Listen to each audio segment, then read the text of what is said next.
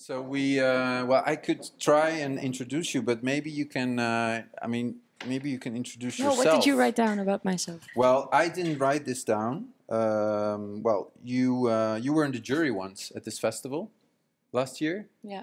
Last year, and several films in competition. Really, more like you had the one about several. I think they exaggerated. You had one film before in a competition. Yeah. It was the one about a short documentary about after parties. Was that one in Go Short? Ooh. Yes, it was. It was, right? Yeah. So you're a documentary filmmaker, and tonight you have a premiere of your new film. Mm-hmm. And I'm super excited. Yeah? Yeah. Nervous as well? I have people watching. I'm nervous. I'm prepared, but then now I'm like blacked out. Congratulations in advance. When does it play? I think it's going to play at 10 tonight. Yeah, it's in the last of the program. I'm really happy that it's the last because I think it really fits the energy. Mm-hmm. It's a bit of a slower film, so people can really like go to bed. And afterwards. What is the name of the film? It's called The Death of Darkness. De dood van de duisternis. You watched it, right? Yeah, I had the chance to see it today. Okay. Yeah. Congratulations. In the cinema? On the big screen? Yeah, it was a pretty big screen. It was a flat computer screen. It was not a laptop. Mm-hmm. So I really liked it. Yeah, thank you for the film. And so it premieres tonight. Yeah, the world premiere. Oh my God. So that's why it's really nice it's live. It adds something special. So this is a pre-talk, like, to your film. I mean, your audience that is watching this can't possibly have seen your film anywhere, right? No. No, okay. Oh, that's a good point. So What can we talk about? What everything, yeah. Well, for me, there's never a plot spoiler or a spoiler, actually. But other filmmakers may be thinking differently about it. Depends on the type of film. But about your film, because it's, maybe I can say a little thing about it. It's a short documentary about a place in Kenya that is on a moment of a very important transition. Yeah. And this transition is the arrival of electricity. Mm-hmm. And we see in the film, we follow these cables of electricity poles that are placed in the landscape, and they will slowly but surely they will arrive at this small village, and they will have electricity. And I was wondering, because in the film you show this moment of transition, but you don't show the actual transition. Well, it's a kind of spoiler, right? But we don't care about it. No, it's good. I think it's good you tell that. But there is this feeling of, I don't know, it's like both, it's a very ambiguous feeling of maybe optimistic and also a threat to what is already there. And how did you experience that? This arrival of electricity? Well, I have that ambiguous feeling myself. Mm-hmm. And there I had the feeling that people didn't know what was going to happen, so they were just letting it happen to them. Mm-hmm. And I think there's a very big need for films to tell about, like, warn about the problems of Western civilization and bring them to developing countries. And there I just witnessed they were really excited to get light, but also didn't know what to do with it. Mm-hmm. So they were also asking me a lot of questions, and they thought actually I was going to bring the light. Oh, really? Yeah, because I'm like a representative of the power almost. And I came with the electricians very often, and I was communicating with them. Because how I found this village was through authorities. Like, I went to the Ministry of Kenya, and I waited for hours in their office or in their hallway, and I just wanted to know, like, what locations were going to get powered. And I was looking for a couple on the map. I was looking for a community. Because you knew, I think you researched and you knew that this was happening in this area of Kenya, and then you, on the spot, during your travel there, you got the specific place for the first time. Yes. Yeah, and there was not much of a village happening, so I was just looking at some little signals of what are steps of development that are not necessarily positive. What is their culture? Like, what is their deep culture? And how will electricity change their culture? And I find it interesting that culture is being lost, and the development that I first thought was called modernization is actually called westernization. So the people I met there, and also especially actually in the city, the people that reflect a bit better about what's happening in their country, they call it westernization, and I guess you will see in the film. They don't call it modernization? No. So even this perhaps like fundamental thing that is electricity is considered westernization and not modernization. Yeah, because of all the implications. Yeah. Like the house building, usually the women build the houses from sticks, and they use a round shape. And now they don't have the knowledge to build with new materials to make the house prepped for electricity, like conform the safety rules. So instead of them being taught, getting the knowledge of how to build with the new materials in their own style, they have to have people come from abroad to bring the materials and bring so the houses now are like square, and they're like Western houses in a way. And it seems like a pretty big like technological leap as well. The town is called Ilaut, is it? So I checked it on the satellite on the maps, and there is not much there, if I saw correctly. It's a pretty harsh environment, how it looked like. And definitely this kind of, I suppose, colonialistic or post-colonialistic thoughts come to mind when you are looking at what is going on there. And there is these doubts, there's these hopes, also what can it bring, and there's some fears in the film. I really enjoyed it. It's about a half an hour watch, and as you said at the start, like kind of slow, but very captivating, very beautiful film. And there's a beautiful, it was my favorite scene, a beautiful scene of a group of women, I think, and they're all dressed in their traditional clothing, and they're under a beautiful starry sky with no lights or just a fire, and they are discussing what this arrival of electricity could mean, but they're all kind of guessing because they all don't have a real experience with electricity, so they're kind of wondering about the implications of having electricity. But how was it for you to capture these moments, because you don't speak the language, I suppose? So how does this work? You recorded this whole evening and then sat down later. I mean, how does this... we translated a lot of material. Yeah. And in the sound design, we just moved some little things we captured and placed them in the right place. So it's repositioning the dialogue. Repositioning. It's called montage. Yeah. And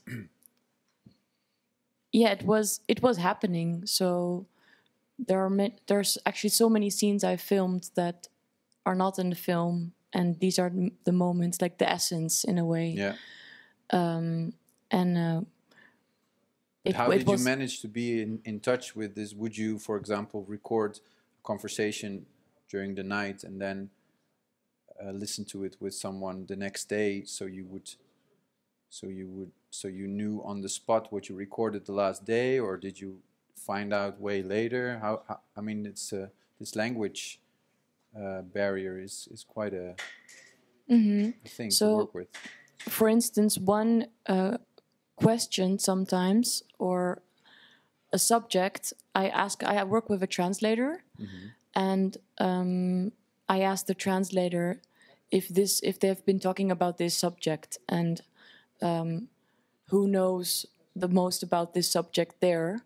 Yeah. And usually it's like the eldest, of course. And I think with this scene specifically, then I ask this main woman that I'm communicating with via the translator if she can ask this question to her group. Yeah. So she asked, does anyone know what's happening in Ilaut?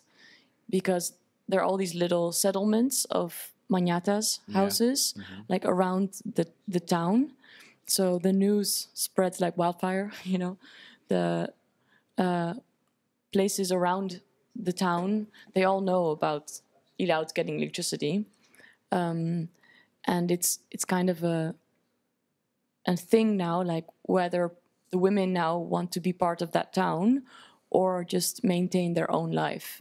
And live without electricity. Yeah. Yeah. But then they need to move also. And there are nomads, but still, like, is it settling down or is it staying for the... So they're being enticed by the situation now. Yeah. And I thought there might be some discussion about it, you know, so I was just anticipating and waiting whether to see if women would reply like, yeah, I want to move there, and me and my husband are planning to get married and move there. Or, but those are not the answers I got. But I got other beautiful answers instead. But I suppose then, like, building new houses, relocating completely, and that would probably change your life quite drastically, like apart from just having the electricity. I had one other or I have one question now that you have made the film, and I was thinking on a global scale, like there is still very few like human beings on planet Earth that are like basically considered uncontacted, like somewhere in the Amazon and somewhere close to Sri Lanka on these islands, if I remember correctly. Like, this is a big question, of course. Like, if we have, as Westerners, I don't have electricity. I didn't create something like that. I understand probably as little about it as somebody else, like a random person. But there's this question, like, if we have healthcare or electricity or internet and so on, should it be pushed to peoples who don't yet have that thing? Did you get some kind of insight on that, or how do you feel about, like, should that development be going on, or maybe it cannot be even stopped, but it's still a big question to, at least in my head, it's a big question to consider. I think things are happening very fast, a bit too fast. So a lot of knowledge is getting lost because of fast transitions. The books that the people are reading of these people, the tribes that you're mentioning, the indigenous or the minorities in the world, they're not reading books that are written by people of their culture. So it's already, you can just question, like, who is telling me what I should learn or what I should do, and what does it benefit them? You know, so you could trace back the power and also the money, like who paid for this book and who, and through that you can actually see if it's the essence. But I also, one of the questions that really still touches me today, and I think I could make more films about it, is like, what is the essence? And like, intellectualizing our minds is not the essence. I think we should not think superior, like, of ourselves compared to these other people that can live in the wildlife. I've experienced a different kind of adulthood with the boys that are 18. You know, they are knowledgeable in a really different way than the boys are knowledgeable here, the city boys versus the wildlife boys. It was very different than hanging out with the hipsters at the after parties that I saw in your previous documentary, I suppose. Yeah, crazy difference. Yeah. Also, I'm wondering, I mean, this is in a way probably the first public Q&A or conversation you're having about this film, right? I think. Yeah. Is it? Yeah. It is. I've been talking on some podcasts also. Oh yeah, okay. Yeah, because I when like from my own experience, you you make a film and you go to film festivals and you have different Q&As about the piece, and then along the way you learn better and better how to answer these questions, and you actually learn how to talk about the film. I mean, that's how I feel about it, you know, through all these Q&As, and after a while, I mean, some questions return and you have, in a way, your story ready. I'm still stumbling. No, I think you're doing great. We have caught you in a good place. Yeah. But also, it's true, it distills down to something that keeps coming up. And maybe also after you are done with a project, it sometimes takes a while to get out of the fog. And after that, you see it yourself clearly. Yeah, but also, I mean, after a while, you really learn from all these conversations, and you can talk about the project sometimes very clearly, you know, after all these experiences. But I was wondering, because on the starting point, you know, when you're going to the first film festival, which is this one, I also like I wonder like what would questions be, you know, and I kind of try to prepare the answers to questions that I don't yet know that will be asked. Yeah. But what is also, you guys are planting seeds now with whatever stories are like the story of my film that I should. Yeah, but I was I was wondering if what questions you are imagining getting about this film when you're in a Q&A, just, you know, later tonight, that you secretly prepared. You don't have to answer honestly, but did you, or maybe questions that you're a bit scared of getting? Well, of course, it's the whole debate now about people from a different culture, or especially the people with more power, making a movie about people that don't have power. And then, you know, I'm a Dutch Chinese features I have, and then I'm shooting a film in Kenya, so it can be also a very superficial, in a way, discussion. So it would be interesting if you would be confronted with this fact in a question sometimes. I just expect that because it's a topic. Yeah.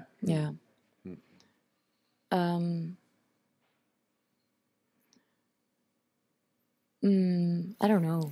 Yeah, but that is a good point you bring up as well. That then has it turned from like, is this westernization by bringing the electricity there? Is it now filmmaker tourism to go like make a film and feel good about it as well? It is. Yeah. It is definitely part of it, and good to be aware of that. We will celebrate this premiere. Time to celebrate. Alcohol-free celebration. Oh, sorry. This is a bar after all, you know. But I mean, I didn't put this here, and I think it was the only reason this was put here was because of your premiere. I'm pretty sure. This is your premiere. It's first our Dutch opening. Culture. I love Where's it. the camera? And Dawe says he has never worked at a bar. Actually, might have had a drink in a bar. Oh, yeah! But it's going well so far. Yeah, I'm just here. Oh, no. It's alcohol-free. Don't worry. Nice. So. Thank you. In beer glasses. There you go, Pekka. Yeah, I think I will get a lot of questions about what I've been researching, and how my big philosophical topics maybe connect to the things I found, and how I found the community, for instance. So a lot about the process. But I would also love to talk more about the background research about the influence of the moon. We can't really talk more because I just got the signal that we have to kind of go to the next segment. But first, first cheers to your film, to your premiere. Yeah, congratulations. Congratulations. Cheers. And apple juice. And and then because we have to transition into a segment that is something happening in the other hall. But in the meantime, we will listen to some music that you send me. Okay. That is connected to the film. Can you say a small thing about it? Which one are you doing? It's the last one. Yeah, exactly that one. The one that the one that you send on WhatsApp. WhatsApp. Yeah. Now we are. What did we just listen to? We listened to Lamarty Lodo, and it's also with featuring Saningo. So there are two Samburu artists. I wanted to bring the music to Go Short because it's very unique piece. I mean, I listen to Western music more, but this is music that I've been hearing over and over and over in Ilaut. People play it on their mobile phones, and they also send the file to other people, and that's how also the artists release songs, is by like sharing the file with friends. Like I shared the other file with you. They send it to each other on WhatsApp, or what do they use? So the video on YouTube has like maybe 400 views, I think, this song. But seriously, I know it's been played so often in Ilaut. So it's a real tribal their culture song. Yeah. I also love the video clips that the people are making because it's kind of street urban video clip style. You know, standing like this and really proud, but then they're on a rock and there's a cow walking in the background, and they're really epic drone shots. And you just see like desert, and they're like with their hands up in the air. Nice. Yeah. So definitely already some Western like influence there, or is it universal to do that? To do this, perhaps. Yeah. Hey, how long did you stay there for to make all of this? I went and left a couple of times. In total, a half a year. Yeah, so I didn't spend an entire period there waiting for electricity to come. I did research, went back. I shot the movie. I went back. I decided I didn't shoot the whole movie. I needed to go back to shoot more. I went again. And then I went just with a sound man. So I think about 6 months. Yeah. Because I noticed in the credits that you worked with a cameraman and you did second camera, right? Yeah. So you like were additional camera. But were you together with the camera man all the time, or did you spend some time there as well filming just by yourself? Yes, I did. Ah, okay. Yeah. How can we? I mean, I was differentiate. Differentiate the shots that you took. I don't know. I could have put like some little stars in the post-production in the top right corner. Oh, it's good. No, I was just, I always look at these things in the credits, like, the director filmed herself, and then I was wondering, what kind of shots were shot by the DOP. Well, my pans were quite stable, so you're not able to tell which ones are. No, but it's great if they don't look apart so much, right? We have the second. It was budget also that I didn't bring the cameraman for the second shoot. Oh yeah. I also wanted to refer to earlier when there was the discussion about moving the sound around, because you wouldn't understand immediately what was being said. Yeah. But even when you understand, I don't know how your filmmaking goes, but it's not always obvious what ends up in the final film. And also some favorites always get left out. Yeah. So even when you speak the language, if you have full understanding, it can be very hard to tell what makes the final cut. And it's easy to record hours of talking. And, exactly. Yeah. And I think, like one of my films, I think we estimated that about 95% was just cut, and it was all hard work. And no, not many people will ever get to see those things. So I think like you turning back and forth there, I think it might change over time, maybe the ideas as well, or where is this going, or what is maybe missing. I don't know. Or was it a question? Well, it was also a question. How did it get forged over time? You took a decent amount of time to work on this. So, was the second or trip, for example, did you already have more plan of what you were missing? We have time for a short answer, and then we'll go to the other piece of music. I went through a lot of phases. I even had a version with a voiceover myself. So I was the narrator and just tried everything. Yeah. What can you tell about the other piece of music that you brought? So the one that we're listening to. No, not the We're one we going just to listen listened. to. We're going to listen to the other one. So these are Nairobi artists. The other one was Samburu. This is Nairobi. Yeah. I met them. I shot some footage with them. I'm going to make a video clip for them. Oh, cool. Yeah, and they're super excited because they believe it's already such a good status thing for them to have a Western filmmaker on their project. So I think There we it's go with the extremely westernization supportive. again. Yeah. Yeah. But what is it this track that you're making a music video for? Yeah. Yeah? This specific song? Mm-hmm. Okay, here you go.